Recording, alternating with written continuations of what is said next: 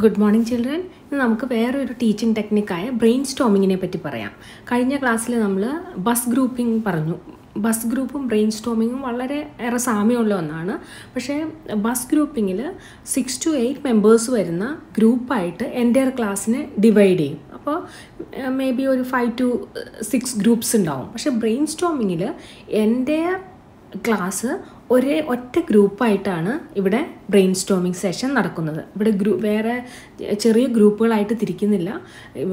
ഒരു entire class ഒരു ഗ്രൂപ്പായിട്ട് തന്നെയാണ് ബ്രെയിൻ സ്റ്റോമിംഗ് നടത്തുന്നത്. അപ്പോൾ നമുക്ക് ബ്രെയിൻ സ്റ്റോമിംഗ് കുറച്ച് ഡീറ്റെയിൽഡ് ആയിട്ട് നോക്കാം. Brain storming is A strategy or A tool of teaching in which maximum student participate by responding or presenting views on the topic. ഒരു ടോപ്പിക് അല്ലെങ്കിൽ ഒരു പ്രോബ്ലത്തിനെ പറ്റി ഓരോരുത്തരുടെ വ്യൂവും ആ ക്ലാസ്സിലെ മാക്സിമം നമ്പർ ഓഫ് സ്റ്റുഡൻസ് ഇതിൽ പാർട്ടിസിപ്പേറ്റ് ചെയ്യും. അങ്ങനെയുള്ള ഒരു ടീച്ചിങ് ടൂളാണ് എന്ത് brain storming. This technique encourages the development of new ideas among students which would never have happened in normal circumstances. സാധാരണ കേസിൽ നമ്മളൊരു ക്വസ്റ്റ്യൻ ആൻസർ സെക്ഷൻ നടത്തിയാൽ കിട്ടുന്നതിനേക്കാളും വളരെ കൂടുതൽ ഐഡിയാസും അതേപോലെ തന്നെ ഓരോ കുട്ടികളെ നമുക്ക് എൻകറേജ് ചെയ്ത് അവരുടെ ഐഡിയാസ് എക്സ്പ്രസ് ചെയ്യാനുള്ള ഒരു അവസരവും ഈ ബ്രെയിൻ സ്റ്റോമിങ്ങിലൂടെ നമുക്ക് നടത്താൻ പറ്റും. Brainstorming is a relaxed, informal approach to problem solving with lateral thinking. ഇവിടെ ഡൈവേർജൻറ്റ് തിങ്കിങ് ആണ് നടക്കുന്നത് ഒരു പ്രോബ്ലത്തിൻ്റെ മുകളിൽ. അതുകൊണ്ട് ഒരു റിലാക്സ്ഡ് ഇൻഫോർമൽ അപ്രോച്ച് കൂടിയാണിത്. It encourages people to come up with thoughts and ideas. Some of these ideas crafted in to creative solution to the problem. കുറേ ideas കിട്ടും ഓരോരോ കുട്ടികളുടെ കയ്യിൽ നിന്നും. ചിലപ്പം ചില ഐഡിയാസ് അതിൻ്റെ ആ പ്രോബ്ലത്തിൻ്റെ ഒരു സൊല്യൂഷനായി തന്നെ ഭാവിയിൽ മാറിയേക്കാവുന്ന തരത്തിലുള്ള ഐഡിയാസും ഇതിൽ കിട്ടാനുള്ള ചാൻസ് ഉണ്ട്. അതുപോലെ തന്നെ ചിലപ്പോൾ പെട്ടെന്ന് ഒരു സ്പാർക്ക് ഒരാൾക്ക് ഉണ്ടാകും. കാരണം ഒരാളുടെ ഐഡിയ കേൾക്കുമ്പോഴായിരിക്കും അതിനോടനുബന്ധിച്ച് വേറൊരു ഐഡിയ നമുക്ക് ഡെവലപ്പ് ചെയ്തെടുക്കാൻ പറ്റണം. അതുകൊണ്ട് ideas of one person can spark more ideas in other members. അതും ബ്രെയിൻ സ്റ്റോമിംഗ് സെഷൻ്റെ ഒരു പോയിൻ്റായിട്ട് നമുക്ക് പറയാം. ബ്രെയിൻ സ്റ്റോമിംഗ് 2 തരത്തിലുണ്ട്. ഇൻഡിവിജ്വൽ ബ്രെയിൻ സ്റ്റോമിംഗ് ഉണ്ട്, ഗ്രൂപ്പ് ബ്രെയിൻ സ്റ്റോമിംഗ് ഉണ്ട്. ഇൻഡിവിജ്വൽ ബ്രെയിൻ സ്റ്റോമിങ്ങിൽ ഒരു ടോപ്പിക് ഉണ്ടെങ്കിൽ അതിനെപ്പറ്റി ഇൻഡിവിജ്വലി അവർക്ക് അറിയാവുന്ന ഐഡിയകൾ അവർ റീകോൾ ചെയ്യുകയും അവരത് നോട്ട് ചെയ്യുകയും ചെയ്യുകയാണ്. ഗ്രൂപ്പ് ബ്രെയിൻ സ്റ്റോമിങ്ങിലാണെങ്കിലോ ഒരു എൻ്റയർ ഗ്രൂപ്പ് ഒന്നിച്ചാണ് ഈ പ്രോസസ്സ് ചെയ്യുന്നത്. Several studies have shown that individual brainstorming produces more and better ideas than group brainstorming. അതെന്തുകൊണ്ടായിരിക്കും? In a group, brainstorming people pay so much attention on other people. ഇപ്പോൾ ഗ്രൂപ്പായിട്ടൊരു brain storming നടത്തുകയാണെങ്കിൽ കുറേ സമയം ഇങ്ങനെ മറ്റു ആളുകൾ എന്തു പറയുന്നു എന്നുള്ളത് ശ്രദ്ധിച്ച് അവരെ കോൺസെൻട്രേറ്റ് ചെയ്ത് കുറേ സമയം അതിൽ പോവും അല്ലേ. പക്ഷേ നമുക്കൊരു ഇൻഡിവിജ്വലി ഒരു ടാസ്ക് തന്നിരിക്കുകയാണെങ്കിലോ നമ്മൾ മോർ റെസ്പോൺസിബിളായിട്ട് നമുക്ക് ഫീൽ ചെയ്യുകയും ചെയ്യും. അതേപോലെ തന്നെ നമ്മൾ ആൻസറബിളുമാണ്. At the end of the session നമുക്ക് അതിനെപ്പറ്റി വ്യക്തമായിട്ടൊരു ഐഡിയ കൊടുക്കേണ്ടതുണ്ട്. അപ്പോൾ അങ്ങനെ നമ്മുടെ റെസ്പോൺസിബിലിറ്റി ആ ഫീലിംഗ് കൂടുകയും ചെയ്യും. ഓക്കെ, അതുകൊണ്ട് തന്നെ ഈ ഇൻഡിവിജ്വൽ ബ്രെയിൻ സ്റ്റോമിംഗ് ആണ് കൂടുതൽ പ്രൊഡക്റ്റീവായിട്ട് കണ്ടിരിക്കുന്നത്. പിന്നെ ഗ്രൂപ്പ് ബ്രെയിൻ സ്റ്റോമിങ്ങിൽ ബ്ലോക്കിംഗ് വരാൻ ചാൻസ് ഉണ്ട്. ബ്ലോക്കിംഗ് എന്ന് പറഞ്ഞാൽ എന്താണ്? നമുക്കൊരു ഐഡിയ നമുക്ക് പെട്ടെന്ന് ഓർമ്മ വരും. പക്ഷേ നമ്മുടെ ചാൻസ് വരുമ്പോഴേക്കും ചിലപ്പോൾ നമ്മൾ ആ ഐഡിയ മറന്നു പോയിരിക്കാം. അങ്ങനത്തെയുള്ള അവസ്ഥയ്ക്കാണ് ബ്ലോക്കിംഗ് എന്ന് പറയുന്നത്. In individual brainstorming, each one is answerable at the end of the session, so all of them take it seriously and behave more responsible than in a group. അതുകൊണ്ടാണ് group brain സ്റ്റോമിങ്ങിനേക്കാളും individual brain storming productive ആണെന്ന് research തെളിയിച്ചിരിക്കുന്നത്. ഇങ്ങനത്തെ എല്ലാം ഒരു responsible ആയിട്ടുള്ള ഒരു feeling കിട്ടുകയും അവരതിന് answerable ആവുകയും ചെയ്യുമ്പോൾ അത് കൂടുതലായിട്ടും അവരതിൽ സീരിയസ് ആയിട്ടെടുത്ത് അത് ചെയ്യും. പിന്നെ ഈ ബ്രെയിൻ സ്റ്റോമിംഗ് സെഷനിൽ ഒരു ഫെസിലിറ്റേറ്റർ ഉണ്ടാവും. അപ്പോൾ ഒരു ക്ലാസ് റൂമിലാണെങ്കിൽ ടീച്ചറായിരിക്കും അവിടെ ഫെസിലിറ്റേറ്ററായിട്ട് അത് ഡീൽ ചെയ്യുന്നത് അല്ലേ. അപ്പോൾ ഈ ഫെസിലിറ്റേറ്റർ ചെയ്യേണ്ട 2-3 സ്റ്റെപ്സ് ഉണ്ട്. അത് step 1 prepare the group, step 2 present the problem to the audience or to the entire class and step 3 guide the discussion. ഈ 3 സ്റ്റെപ്പും ആരാണ് ചെയ്യുന്നത്? Facilitator or the teacher is conducting all these 3 steps. Okay, so first step prepare the group. Set up A comfortable meeting environment for the discussion. ഡിസ്കഷന് പറ്റിയ ഒരു convenient ആയിട്ടുള്ള ഒരു room, ഒരു convenient ആയിട്ടുള്ള environment create ചെയ്യണം. Then group with diverse ideas and different thinking style is always advisable. ഈ ഗ്രൂപ്പിലുള്ള members എങ്ങനെയായിരിക്കണം? ഡൈവേഴ്സ് ഐഡിയയും അതേപോലെ തന്നെ ഡിഫറെൻറ്റ് തിങ്കിങ് സ്റ്റൈലുള്ള കുട്ടികളെ ഗ്രൂപ്പിൽ ഉൾക്കൊള്ളിക്കണയായിരിക്കും എപ്പോഴും നല്ലത്. അത് ചിലപ്പോൾ ഒരു പരിധി വരെ പറ്റുള്ളൂ. കാരണം ഒരു ക്ലാസ്സിൽ അങ്ങനെയുള്ള കുട്ടികളായിരിക്കണം എന്ന് നമുക്ക് പറയാൻ പറ്റില്ല. മിക്കവാറും ആയിരിക്കും. കാരണം ഒരു ക്ലാസ് എന്ന് പറഞ്ഞാൽ 30-40 കുട്ടികളിൽ തിങ്കിങ് എബിലിറ്റി, അവരുടെ സ്റ്റൈൽ ഓഫ് തിങ്കിങ്, ഐഡിയാസ് എല്ലാം ഡിഫറെൻ്റ് തന്നെ ആയിരിക്കും.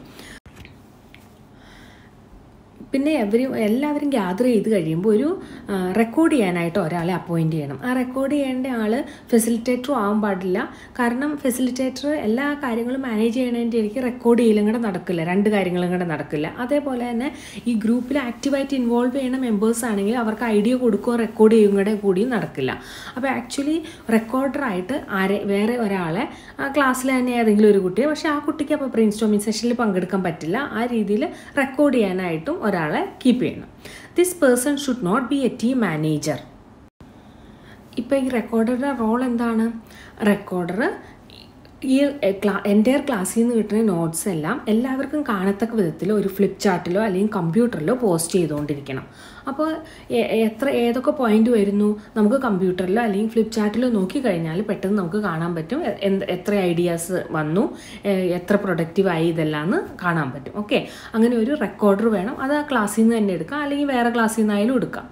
അപ്പോൾ എപ്പോഴും നമ്മളൊരു ക്ലാസ് റൂമിൽ ബ്രെയിൻ സ്റ്റോമിങ് സെഷൻ നടത്തുമ്പോൾ നമുക്കത് പോസിബിൾ അല്ല വേറെ ക്ലാസ്സിൽ നിന്ന് എടുക്കാൻ. അപ്പോൾ ക്ലാസ്സിൽ തന്നെ ഒരാളെ ഒരു റെക്കോർഡറായിട്ട് നമുക്ക് കീപ്പ് ചെയ്യാം. ഇനി നമുക്ക് സ്റ്റെപ്പ് 2 എന്താണ് നടക്കുന്നതെന്ന് നോക്കാം. Present the problem. So the teacher or the facilitator present a particular topic or problem to the entire class. അതാണ് അടുത്ത step. Clearly define the problem that they should discuss and lay out the criteria they must meet. അപ്പോൾ അതിൽ teacher എന്താണ് ഇവിടെ discuss ചെയ്യാൻ ഉദ്ദേശിക്കുന്നത്, എന്തെല്ലാം ക്രൈറ്റീരിയയാണ് അതിൽ മീറ്റ് ചെയ്യേണ്ടത്, എന്തൊക്കെ ഒബ്ജക്റ്റീവാണ് അതിനുള്ളത്, അതെല്ലാം എൻ്റയർ ക്ലാസ്സിന് മനസ്സിലാക്കി കൊടുക്കണം. Then make it clear that primary objective is to collect as many ideas as possible. The brain storming സെഷൻ്റെ objective എന്താണ്? എത്രത്തോളം ഐഡിയാസ് ഉണ്ടോ അത്രത്തോളം ഐഡിയാസ് കളക്ട് ചെയ്യുക എന്നുള്ളതാണ്. അതാണ് നമ്മളുടെ പ്രൈം ഒബ്ജക്റ്റീവ് എന്നുള്ളതും അവരെ പറഞ്ഞ് മനസ്സിലാക്കണം. Give people quite time at the start of the session to write down as many ideas they can. അതേപോലെ തന്നെ ഒരു ക്വയറ്റ് സെഷൻ വേണം. ആദ്യം തന്നെ ഈ ടോപ്പിക് കൊടുത്തു, അതിനുശേഷം അവർക്ക് ഒരു 5-10 മിനിറ്റ് ആലോചിക്കാനും അവർക്ക് പോയിന്റ് നോട്ട് ചെയ്ത് വയ്ക്കാനും ആയിട്ടുള്ള ഒരു സമയം കൊടുക്കണം. Then ask them to share their ideas while giving everyone a fair opportunity to contribute. അത് കഴിഞ്ഞിട്ട് ടീച്ചറിന് എല്ലാവരോടും അവരവരുടെ ഐഡിയാസ് എക്സ്പ്രസ് ചെയ്യാൻ പറയാം. അപ്പോൾ എല്ലാവർക്കും ഒരു ഫെയർ ഓപ്പർച്യൂണിറ്റി കൊടുക്കണം. കുറച്ച് പേർക്ക് ഓപ്പർച്യൂണിറ്റി കിട്ടാതിരിക്കരുത്. എല്ലാവർക്കും ഈക്വലായിട്ട് ഓപ്പർച്യൂണിറ്റി കിട്ടുന്ന പോലെ തന്നെ വേണം ഈ സമയത്ത് ഫെസിലിറ്റേറ്റർ പെരുമാറാൻ. അതായത് എല്ലാവർക്കും ചാൻസ് കൊടുക്കണം അവരവരുടെ ഫീലിങ്സ്, അവരവരുടെ ഐഡിയാസ് എക്സ്പ്രസ് ചെയ്യാനായിട്ട്. അതാണ് സ്റ്റെപ്പ് 2.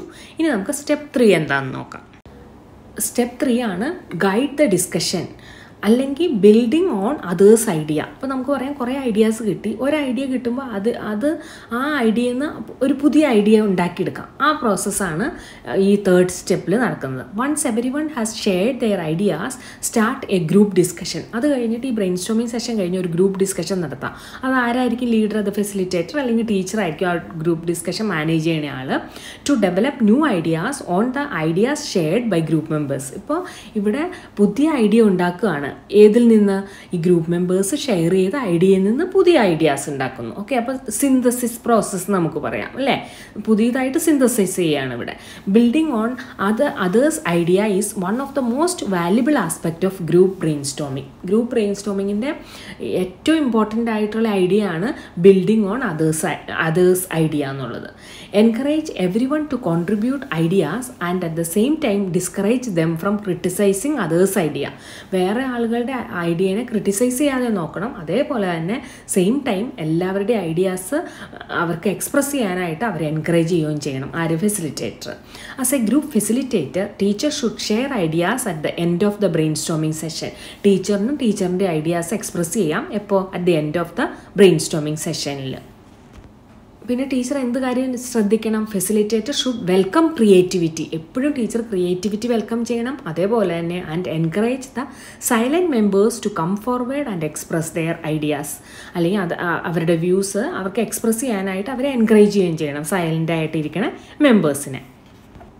ഇനി നമുക്ക് ഇതിൻ്റെ അഡ്വാൻറ്റേജസ് എന്തെല്ലാമെന്ന് നോക്കാം.